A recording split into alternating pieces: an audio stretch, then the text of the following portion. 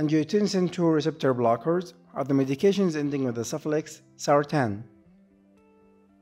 Angiotensinogen is secreted by the liver, and it becomes angiotensin I by the action of renin in the kidneys. And then, by the action of ACE in the lungs, it becomes angiotensin II. And then, of course, angiotensin II has some receptors that it attaches to, and this causes some actions. These functions are mainly hypertensive in nature.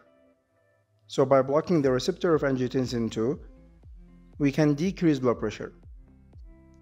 ACE enzyme also breaks down bradykinin, and bradykinin is antihypertensive.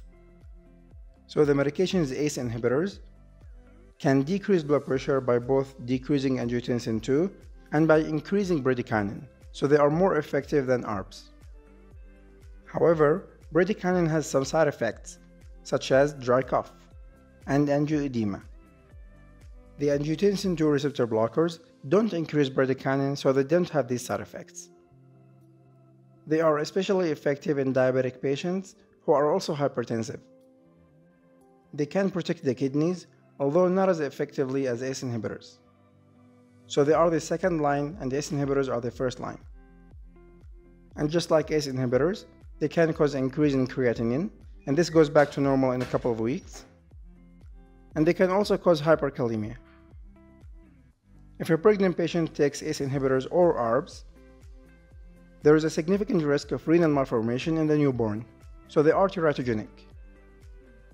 And finally, they are contraindicated in patients with a recent history of myocardial infarction.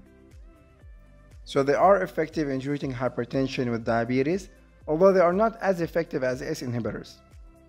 This is due to them being less effective than ACE inhibitors and having more side effects or undesirable effects. Use the link below to get access to the full cardiology medications course.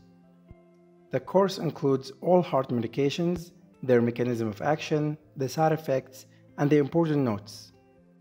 With every lecture in the course, you will have the external links referencing the updated guidelines, so that you stay up to date and you don't miss anything.